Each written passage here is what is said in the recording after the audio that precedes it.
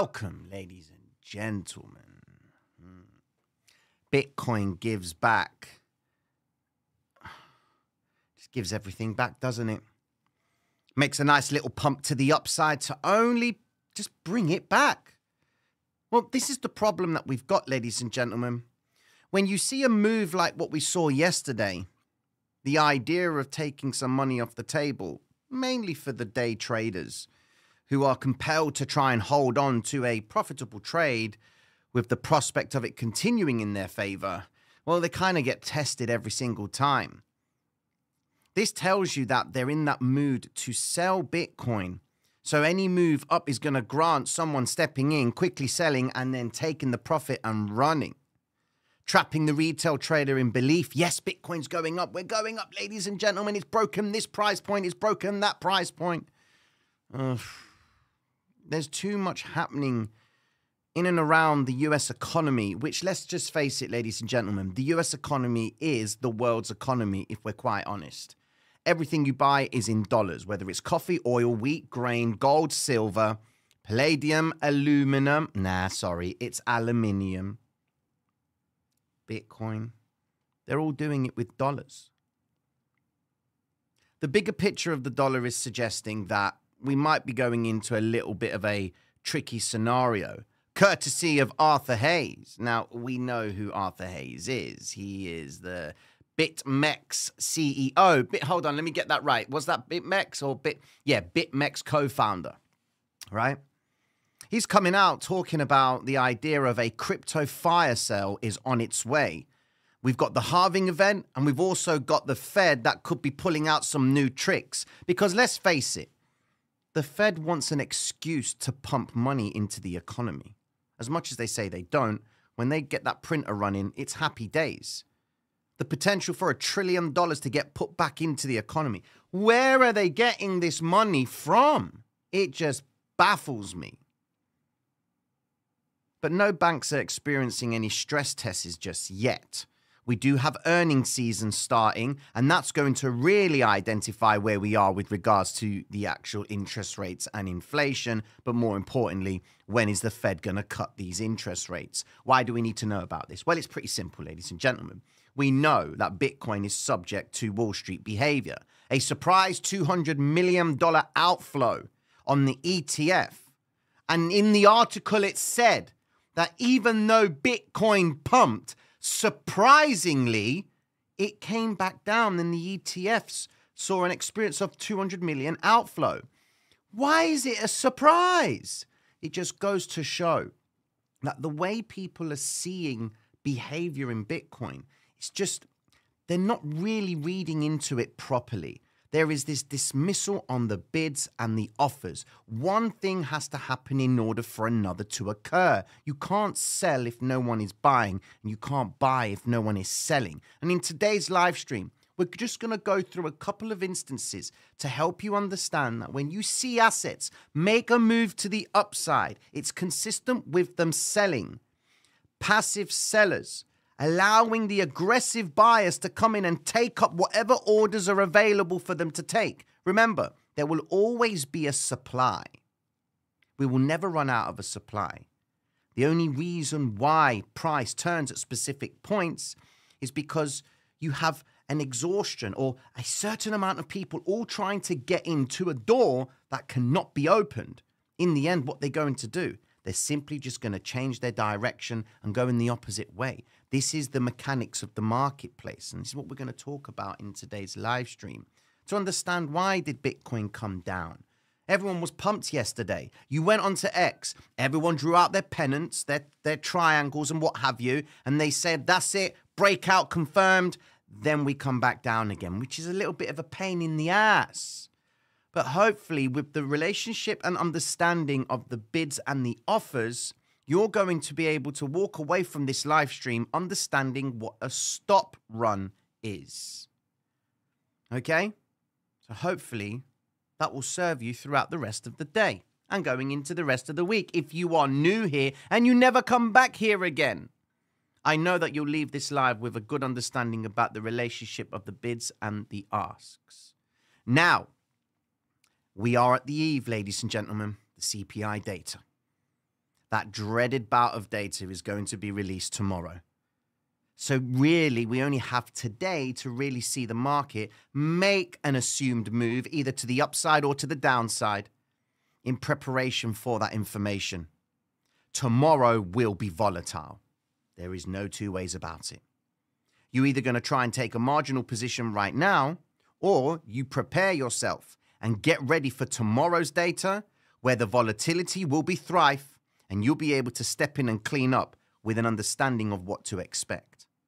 So, ladies and gentlemen, if you are new to the channel, be sure to like and subscribe. Make sure you hit the notification bell, as we will be going live again later on this evening. Glasses have been cleaned by my butler, Sam. Sam, thank you very much for that. And all problems are to be blamed on Sam. We don't need to blame Mike Dutch anymore. No, because 9 times out of 10, it's human error, and that error is mine. And Mike's just the guy who says, did you do this? No, it's my fault. So yeah, blame Sam now, because just blame Sam, man. Just blame Sam for everything. Anyways, let's get with the flavor, ladies and gentlemen. Here we go. So, this is what we're talking about. Sack trades, what's happening, bro?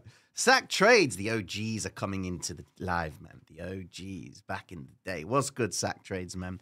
RTB, thank you so much for those gifted memberships, man. Mad love to you, man. Sack trades, what's happening, bro? It's been a while, man. So, what's Arthur saying? This guy's always going to come out with some negativity about BTC or crypto overall. He talks about that this crypto fire sale is due to happen towards the second half of April. He's saying that the Bitcoin halving is going to lead to that. And, of course, the Fed's bag of tricks. Now, we go into the article, it says. He says that April's Bitcoin halving, combined with the bag of tricks from the United States Federal Reserve Department, will add propellant to a raging fire sale of crypto assets and depress the crypto market for weeks. He does believe that the market will pump in the medium term, but warns that crypto prices directly before and after could be negative. The narrative of halving being positive for crypto prices is well entrenched. When most market participants agree on a certain outcome, the opposite usually occurs, he wrote. That's exactly what happened with the ETF. Everyone was like, it's not going to be a sell the news event. It's not going to be a sell the news event. It ends up becoming a sell the news event. Okay? If everyone's expecting the big pump to happen on Bitcoin in the halving event, you can probably more than expect that it's not going to happen. That's what Arthur says, okay? Well, what is Arthur? Just because he's a co-founder of an exchange, we could assume that he has a little bit of information about what orders are coming in. I'd say he knows more than what we know, but it all depends. Because at the end of the day, we will never know what human nature will do, and it's always going to be the case of hindsight. When it actually happens, we'll look back at this and say, maybe Arthur was right, Hayes was right, okay? Goes on to say that he believes that the halving is also coming at a time when dollar liquidity is tighter than usual, and outlined his theory on how the US Federal Reserve and Treasury policies impact the markets. That's why I believe Bitcoin and crypto prices in general will slump around the halving. It will add a propellant to a raging fire sale.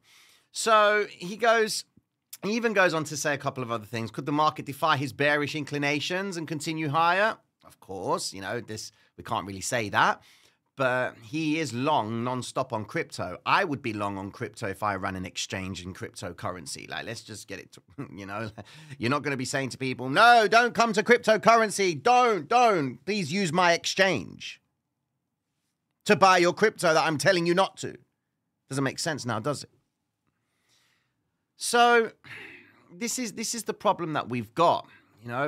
He's got some readings here about the crypto fear greed index is currently sat at the 80-90 mark. And he says here that he's decided to stay away from trading until May. All right, which it's in line with what the Fed's going to try and do. After May the 1st, following the Fed's meeting on the same day, he expects it to reduce the pace of money supply tightening, and the Treasury will release from the TGA most likely an additional $1 trillion of liquidity into the system, which will pump the markets. Can you believe that, ladies and gentlemen? The US debt is increasing by $1 trillion every 100 days. All right? May 1st, after the Fed's meeting, What do you think they're going to probably decide on? Maybe a little bit of a cash infusion in the markets. Awesome. How's that going to help the situation? It's Band-Aid. That's all it is. It's not going to do anything, but the markets will react. So why on earth are we seeing this?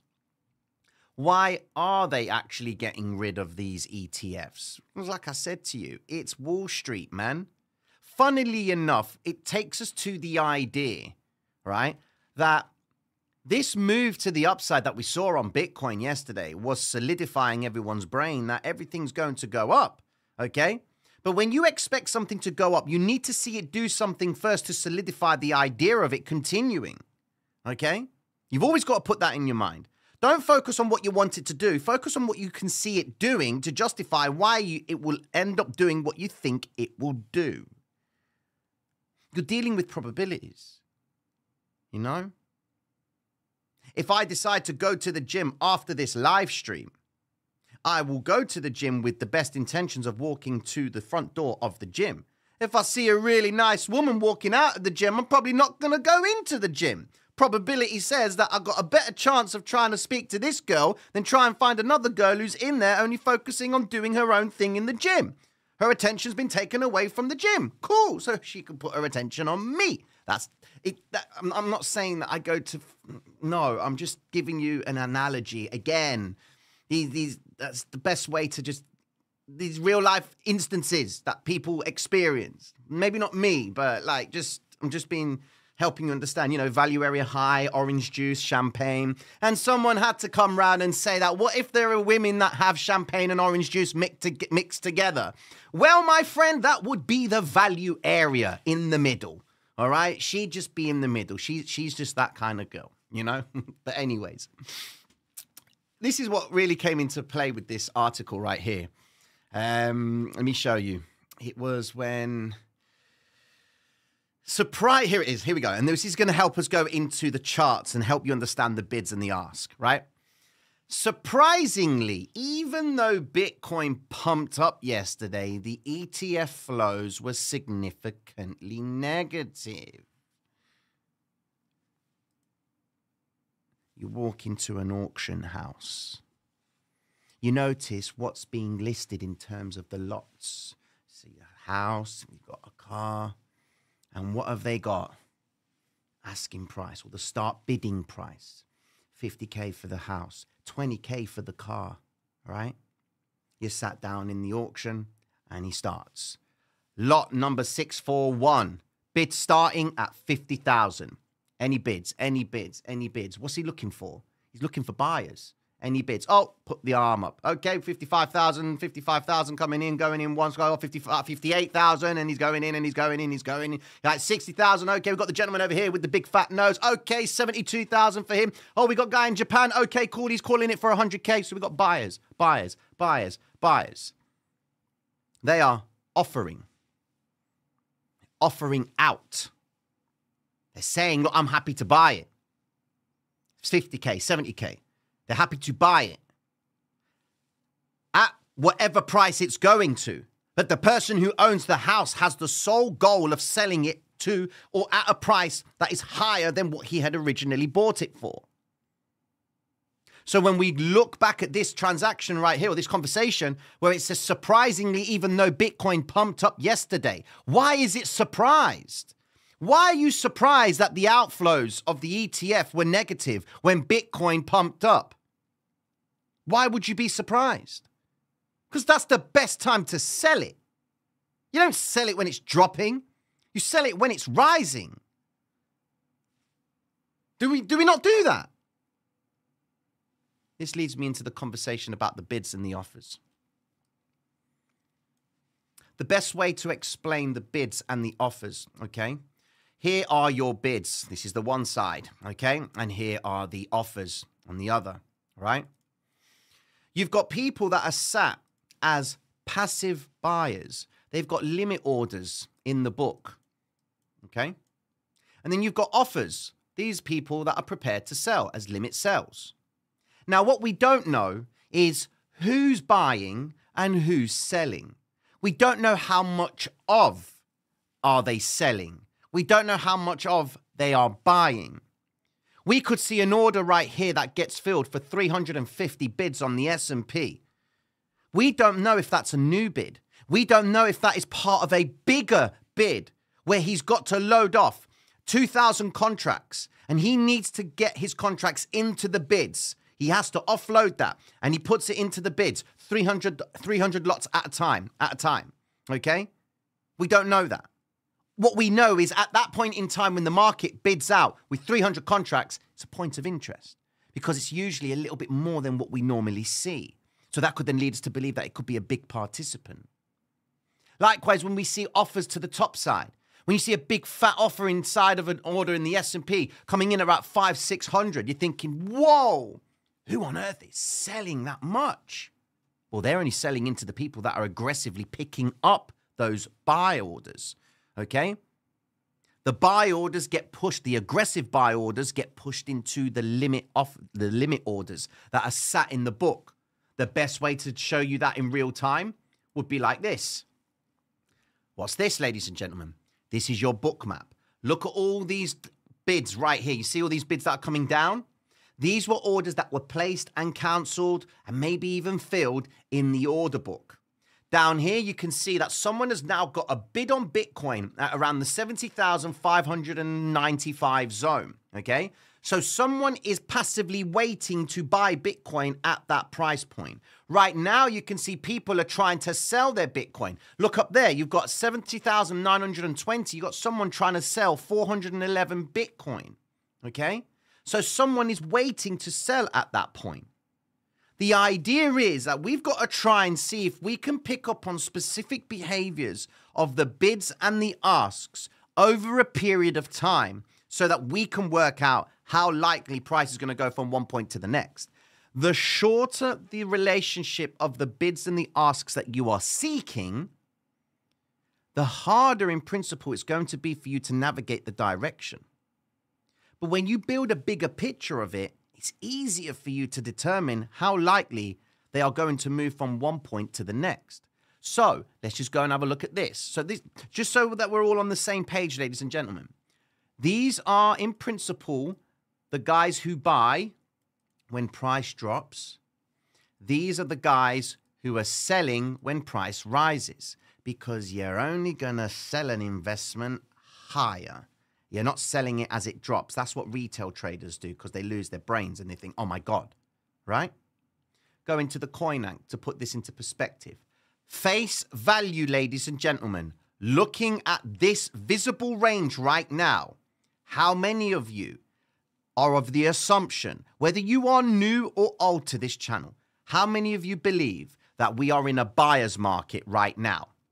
Based on Bitcoin's move from the move to the downside from yesterday, going through to this big high up here, what do you think we are in? Are we in a buyer's market or are we in a seller's market? Looking at this range right now, type 1 for a buyer's market, type 2 for a seller's market. I want to see what your comments are while I go through this whole thing. You've been following Tino's fitness regime for years.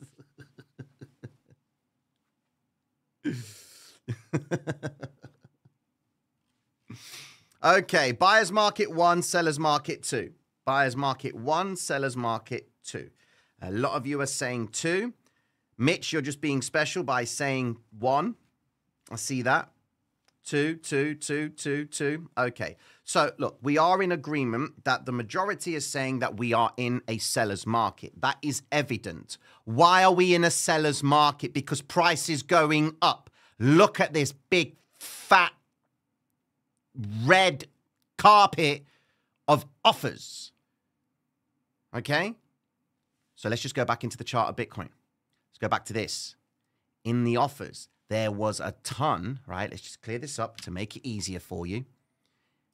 There were lots and lots and lots and lots of orders, offers that were just sat in the chart, just all over the place, right? All in this area, offers waiting to be filled. And price progressively made its way and ate all of that liquidity. because people were aggressively buying yesterday on the back of Bitcoin making the move to the upside. They need a reason to buy. You're not clicking this button right here for no reason. You're going to want to put sense to it. You're going to put technical analysis. You're then going to come to the charts. You're going to say, okay, a pennant flag, a bullish flag, a Fibonacci, your ICTs, your fair value gaps, whatever it is that you are incorporating into the chart. There is a reading. There is a physical move that is created by a number of behaviors. And those behaviors are based on the bids and the asks. When you see more of the bids appearing at the lows, which we have seen, look at this area here. Someone came in and planted an order for 1.13 million. He stood there, he was like, I'm Mr. Big Dick now. I've got myself an order for Bitcoin to buy at 66,100. Another 18.1 million came on top of this guy. Whoa, what's going on? That is a trigger. When the bids come in so aggressively, we would understand it to be the rise, the retrace, the continuation. Yeah, but we also now add context to that. We've seen that there's 18 million transacted at that point. And even if you were to pull up exo charts, all right, and have a look at those price points. We'll go back to that point. What price point was that? Let's just go and have a look. That was the around 66,000, okay? So just look at this, right? The 66,000 would put us, I just want to make a point about this. Wait there. 66,000. That will put us right here, ladies and gentlemen. This inside of this range. Look at this.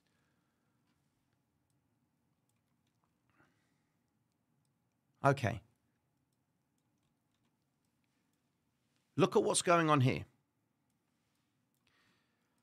Do you remember yesterday what I said to you all about the timing of the candlestick? Roughly lasts around 5 to 7 minutes. It takes to create a candle to the sum of 6,765 ticks. For price to transact 6,700 times, okay? Takes around 5 to 8 minutes. In this same area where these dudes over here came in, right? Those candlesticks took 23, 24, 44 and a minute. 20, well, even over here, look, 42 seconds, 50 seconds, 48 seconds, 23 seconds, 24 seconds, 44 seconds, 1 minute, and then it starts its move up. It's inside this area where they decided to make the reversal. That's where that 18 million came in. 261, that's a big order on the tick size. Because look at the average order. Look at it. 35, 6, 10, 3, 27. Then all of a sudden a big bid comes in, 261. Hold on a second. 273, there or thereabouts. Look at where that bid came in. Then they started to offer out. That effectively then led to this. Sweep lower. 368. They want to start selling. And then up it goes. And then it gets aggressive. And then it doesn't bloody stop. And then it just keeps on going. And then it doesn't stop. And then it makes the high. Okay? That right there, without your bull flags, without nothing else, just focusing on the relationship of the bid and the asks, you're effectively catching the point of reversal when you think about it. Because you would have seen inside of this zone here, that price was away from the VWAP, so you logically be saying to yourself that you're expecting price to go back to that. At the time of it going back into that VWAP, you see that there are imbalances. These are vector candles. So you're logically going back into these points. And if you were looking at price down here and you notice based on the logic of the time of the tick chart that it's it's being created very quickly. You know, market makers, there ain't no one transacting at the speed of 6,700 ticks from a retail's perspective. It's the algorithms, your market makers, whatever you want to call them. They're the only ones that can transact at speed. They're the ones that have the high frequency trades going off to allow that to happen. That's information. You see that in the future, you then say, let's just take the idea of that. We've got imbalances in the chart because these little imbalances here were already present when price was all the way down here. Remember that. The deviation away from the VWAP is something you can trade back into. You can look at the logic of bids and offers and say, how aggressive were the offers? How aggressive were the bids at specific points? Then all you can do is take a bloody trade. That's all you can do. You can take, for example, you can have 100 confluences, okay? And you are the type of trader that will say, I'm only going to take a trade if 100 confluences come into play. You get your 100 confluences, guess what? The trade flops. You now start challenging your confluences. You come to the charts again with the same logic and you say to yourself, you know what? I need my 100 confluences, but I don't want to get burnt like I did last time. So then you wait. You see 3 of your confluences come in. Then something inside of you says, you know what, I'm starting to get a feel for what's going on now. I'm just going to take the trade just using 3 confluences. It becomes the best trade of your life. That's the thing, ladies and gentlemen. Even though I'm giving you the idea of what you could be doing with what I'm saying to you, ladies and gentlemen, you can take your patterns, you can take anything you want, all right? Your pennants, your triangles, your Fibonacci's, take whatever you want. But they are based on a visual representation of something happening that has happened in the past. We use the W's and we use the M's. We use the tattoo pattern, yes, because we know that we're going to see that again. But you add more weight because they don't always play out. But you add more weight to your analysis when you understand the organic way they develop price. Okay? That's going to make life easier for you. Sorry. That's going to make life easier for you when you see Bitcoin at specific points in the chart. Where's the 66K? Oh, wow.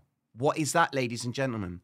All of what I've just told you is summarized in 2 words on the hybrid system.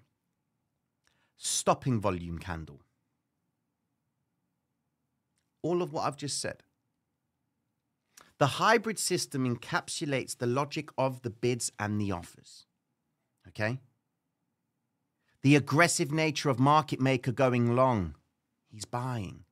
These are all bids. They're going to want to realize a return later on. This is why we say that the vector candles will get recovered. We're talking local, close by. When you see price drop, consolidates, green vectors start coming into play. Shift out, they recover, they come back down again. Stopping volume candle. Looking at this, ladies and gentlemen, you know that the stopping volume candle does give you an idea that there is aggressive behavior in that zone without the coin ank, without even understanding what exocharts has suggested. Would we know that there was 18 million being transacted there? You wouldn't, would you? But the stopping volume candle suggests to you that sort of activity. So whenever you see a candlestick like this, you know there's some activity happening. Look at this up here. See that red vector candle right there on Thursday, the 4th of April? Go back into the CoinAnk. And what price was that? That was at 69,322, all right? And that would put us up here. So that was beforehand, wait. Okay, so it's before that candlestick. All right. So what's up here?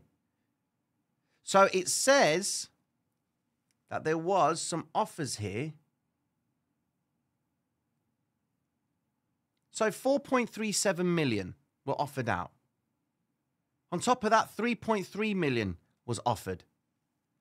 We had a few more, and there was that big order there, 356 right there. Just see it. There you go. I don't know if you can see it. Very, very small, but it says 356. That's an offer. All right? So now we look at that candlestick and say to ourselves, that's how aggressive they got. That stopping volume candle. The stopping volume candle, the offers were stopping price from going any further.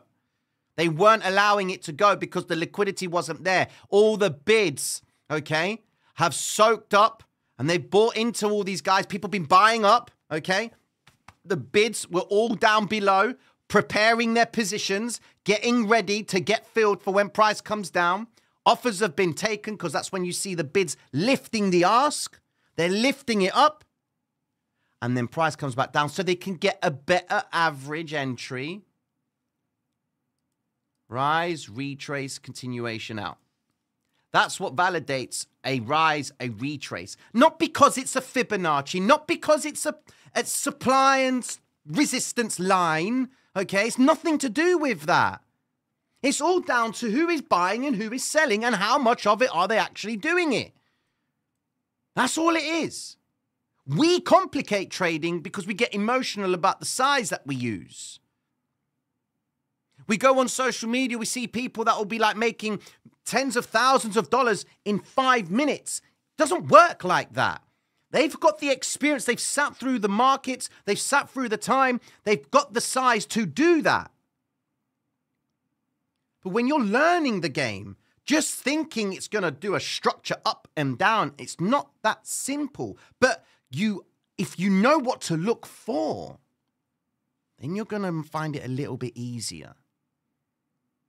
The hybrid system shows you that just by looking and understanding the vector candles. You know, now when you've got big vectors like this, you know that there's someone engaging in lifting price because they've been buying.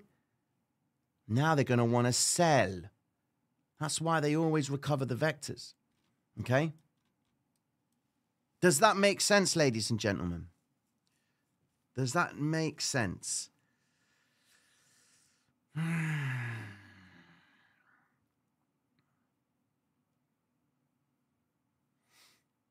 Look, let's be honest, ladies and gentlemen. Are you confident when you take a trade, okay?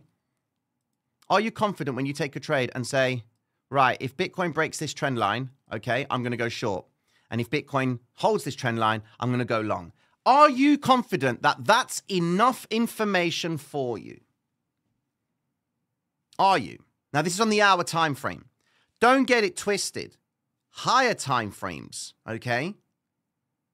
Factor in a little bit more information. You get more of an understanding of the actual behavior, all right? Higher time frame. I'm talking dailies and weeklies because there's a lot of time for the candle to develop, yeah?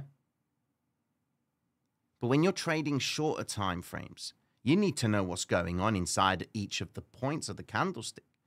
It doesn't make sense to think that a 1 hour trend line is going to work. And you know what? The sad truth is that's what you will see. And when you go back and test it, right, you fall into this trap. You draw a trend line like this, and you're going to basically say that when Bitcoin breaks above this trend line, I'm going to go long. Flipping hell. Look at that. It went up. Wow. Awesome. I'm going to do my trend line, baby. I don't need to do anything else. Let me do another one. Here we go. Bitcoin's going down. Okay, it's going down. Fine. Take a long when it breaks the trend line. Let's have a look. Has it broken the trend line? Yep. Okay, cool. I'll take that trade. Up it goes. Man, you know what? This trend line story is absolutely killing it for me. So here's an example. Here's your trend line. Okay, so if Bitcoin breaks above this trend line, you go long. If it doesn't, you go short. Do you really think that the game can really be manipulated like that? Because when you then come to the chart and try and draw your trend lines, it doesn't seem to always work out. If the market was so easy to break down. Now, if this actually works out, then man, I've chewed my own words. Like, but it's what's going to be the reason why price will break away from that? You can take the simplicity of trend lines, but add more weight to it. Add caution to caution, per se, Steve Nissen, Japanese candlesticks.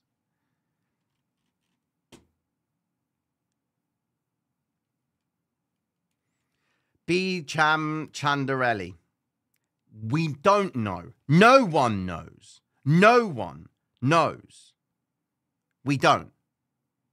And anyone says that they do, well, it's debatable, really. I really am going to challenge what they really think, you know? Can we say indefinitely that Bitcoin is going to go to 73,000? Indefinitely. Can we say that?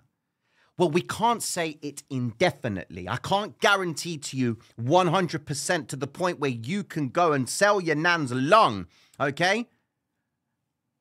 And go and buy Bitcoin because it's going to go to 73K.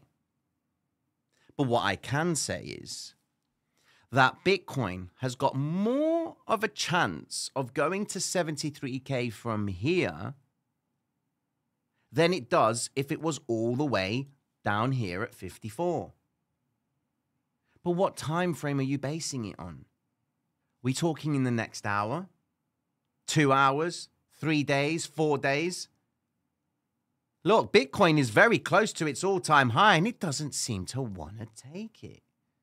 We are closer to the all-time high.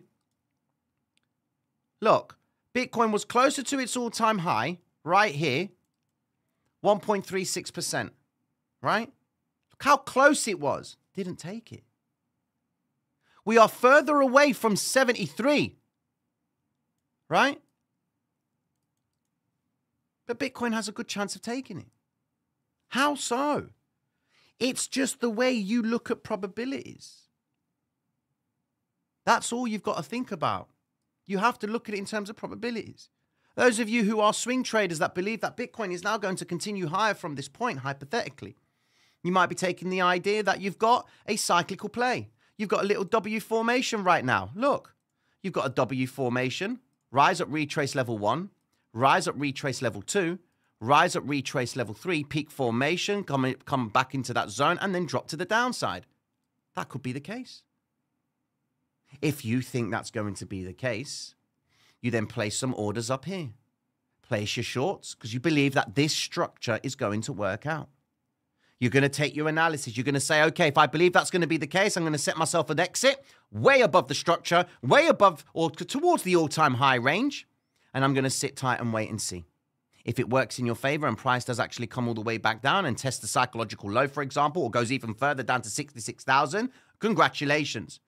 You applied a logic, you came to the chart, you made sense of it, you took action, you generated feedback. So now when you go into the future, you're going to try and look and replicate the same thing. When you see the success of the trade, you'll ask yourself, so what really made this happen? What was going on? Well, we've got the logic of a cyclical move. So that means they are offering out. Price is rising. Rise up level 1. Here we go. There's your level 1. Right there. Rise up level 2. There's your level 2. Rise up level 3. Isn't it funny how each of the levels we are seeing vector candles coming into action? Because there is an intention to mark price. So you can then say to yourself, what have we got? We've got ourselves a seller's market. Okay, so we got ourselves a seller's market. So if we've got ourselves a seller's market, I'm only going to stick with that seller's market. Okay? When you start to see the offers starting to dry up a little bit, you then say to yourself, we have been offering out quite some time. I haven't seen the relationship of the bids coming in. Well, let me start looking closer and seeing how the bids develop. And this is where price starts to break down. You start seeing bids coming in, 9.76 million. They're bidding out. Okay. Got bids here, 1 million. Okay, cool. What else have we got? We got 276,000 there. We got 10 million right there. Okay, seems like there's a bit of a relationship here with the bids. A nice sweep lower. $41 million on the bids at 71,500. They're stacking up. So then we then look to the chart and say to ourselves, okay, then, how likely is this relationship going to continue? And then it continues. It goes down. It keeps on going. They keep bidding out. They keep bidding and bidding and bidding. Until they get to a point when they stop the bidding process. No different to what they did over here. Look. Where were the bids? Very unresponsive, this platform. Where were the bids here? Started to dry up. Then the offers started to come in thinking, you know what, maybe we need to start selling, to be fair, bro. Because it looks like the guys are actually stopping the bidding process. The sellers might be trapped. They may be exhausted. The bids just seem to be holding price here. They're not allowing them to go any lower. They're not happy to buy anymore. Now we need to start trapping them. There's your short squeeze. Leverage traders get shaken out. The buyers who are coming into play here end up realizing their returns and offer back out again. Because every time they place an order, we assume that they're going to place an offer afterwards. So when you place, it's like your stop loss, okay? You place your bid down here. You place your offer automatically at the same time up here. That is, in principle, what could be going off inside of these ranges. That's what we're talking about. So now what we've got, what do we have here? From this move to the upside, even though I said to you, what have we got? We've got ourselves a seller's market. Correct. This is what it was, the seller's market. What's happening now? Looks like we're starting a buyer's market. The bids are coming in. Now, to really get notification of the bids coming in, we want to see price try and trickle up a little bit more. Really see if the offers really want to sell right now. And if they don't, the bids will come in very aggressively. It's inside these ranges that you're looking for red vector candles, which would be in principle the FTD. Price drops down. Does that make sense, ladies and gentlemen?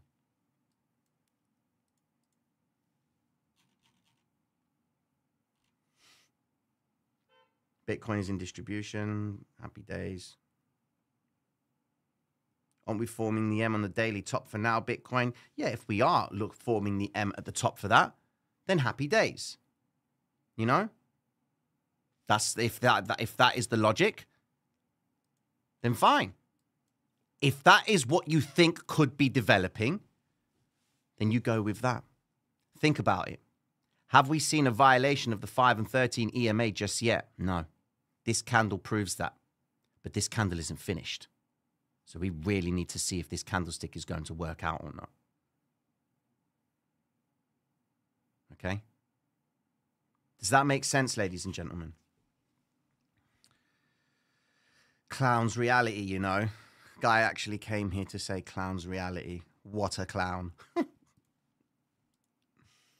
Tino, at the end you'll be more confused than before and get liquidated. Tino, does the first vector after the 50 EMA work on the 1 hour time frame? Also, where do you usually put a stop loss or add to the trade? Help.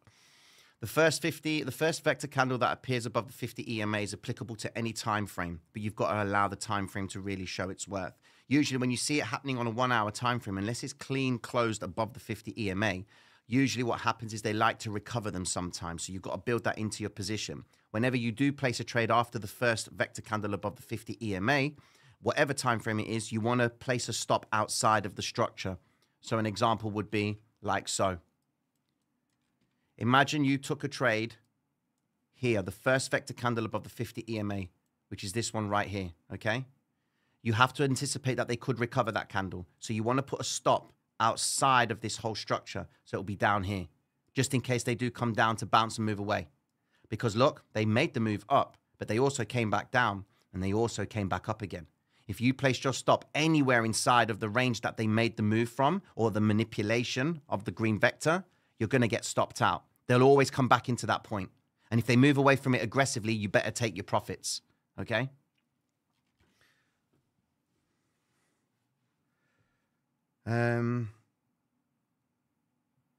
Is a green vector a good thing or not? I don't get it. A green vector candle is a good thing, and it's also a bad thing. You might hear me sometimes saying, whenever I see a green vector candle on the NASDAQ or the S&P after it's made a move, when it's making a move to the upside, I get a little bit agitated. I don't like it. Because in yesterday's video, we talked about an exercise where we're going back in the charts to identify where the green vector candles are appearing and look at where they appear and what happens after. Green vector candle to the top side, it comes down. Notice how all the green vectors that have appeared inside of this range right here have only led price to come down again. They are adverts to keep people convinced that price is going to continue higher. Look at yesterday's price action. The big green vector candles, we spoke about it yesterday in terms of the example. Prices made the pump up. Green vector candle. Okay, logic says. We did it yesterday. Go and watch yesterday's live stream. In the morning. Or the evening. It was the morning. Yeah, I think it was the morning. Or the evening. Just go watch yesterday's stuff. Yesterday's lives. All right? And you'll understand what I'm talking about. Tino, it's just that when you talk about this, you introduce so many variables that it ends up being more confusing than helpful, in my honest opinion. I'm really sorry, bro, but this is the hardest, easiest way to make money. I'm not going to sugarcoat it in any way, shape, or form. This is tough. That's why you use experience in the market so you know what you're looking for. I'm telling you what to look for to get yourself familiar with it. Here's an example right now, okay? Take this structure right here. I did this in the weekly review for the Platinum guys, okay? I said to them, you've got to wait for a red vector candle or a green vector candle that is an impressionable candle. What does an impressionable candle look like? Well, one looks like that. Okay, cool. So let's go find impressionable candles. Okay, so one looks like that. That's an impressionable candle. Fine. Okay, what else is an impressionable candle? We've got one candlestick like this. We've got a candlestick like that. We've got a candlestick like this. Okay, an impressionable candlestick, please, Tino. There's one right there, ladies and gentlemen. There's your impressionable candlestick right there. Okay, cool. Any more impressionable candlesticks? Yeah, there's one right there. Okay, cool. What about another one? Well, there's this one right here. Okay, cool. Another impressionable candlestick, please, Tino. We've got this one right here. Okay, what about this one up here? That's an impressionable candlestick. Yeah, that is true. Okay, okay. Any other candlesticks, Tino? Okay, we got this area here. This is an impressionable candlestick right here. Okay, cool. That's fine. What else we got? Oh, we got another one down here as well, which is this area right there. We've also got another one right here. Okay, so you get the idea of what I've done right now. I've pulled out all the boldest moves in the chart. So now what do? We now have a strategy towards it. There's one of two things that's going to happen with this. When you have a candlestick that appears like this one, for example, and take this logic, simplify it to this basic entry level, all right? These are green vector candles. Take the midpoints of these candlesticks and make the assumption, if you are here, right, and you think that price is going to come back into those vectors, there are 2 points that you could make a point or a target towards, trade towards. One being the midpoint of this vector candle, and the other being the midpoint of this vector candle, okay? In both instances, you can see that they react from each candle midpoint. Look at this candlestick here. See that? It was reactive. It came back up, but then the next candlestick broke it down. So even if you were in a short from the top side of the move, where price broke the 5 and 13 EMA, even though price has expanded away from the moving average, you've already had a big move up and you understand how they operate in the marketplace. They've just liquidated the shorts. They've encouraged the longs to come into play. The offers have stepped in. Price has deviated away from the VWAP. You've got imbalance in the chart. Logic says that you would only associate the idea of price coming back down into these 2 points. Will it go back down every single time? Well, that's where you go back in the charts and do this exercise. Find the midpoint of the vector candle after you see a move up. Do exactly the same thing on the red vector candle and study how it averagely does it. Then the next time you see it unfold, then you'll have a structure that you can utilize and a thought process behind this. The vector candles tries to eliminate the variables that come into play. I could say that this was a Fibonacci X, Y, and Z, the midpoint of the moving average. It could be a stochastic. It could be a MACD. It could be an RSI. It could be an Ichimoku. It could be an Elliott wave. It could be a Wyckoff. It could be a CCI index. It could be the whatever. It can be anything you want. There will always be variables because there are so many unknown variables in the marketplace. It ain't going to be easy, bro. If it was easy, we would all be killing it. Every single one of us. No one would ever have a problem asking the question. And that same play that I just spoke to you about happened here. So you can't tell me they don't repeat the same shit. Be sure to like and subscribe, ladies and gentlemen, and I'll be checking in with you all later on. Peace.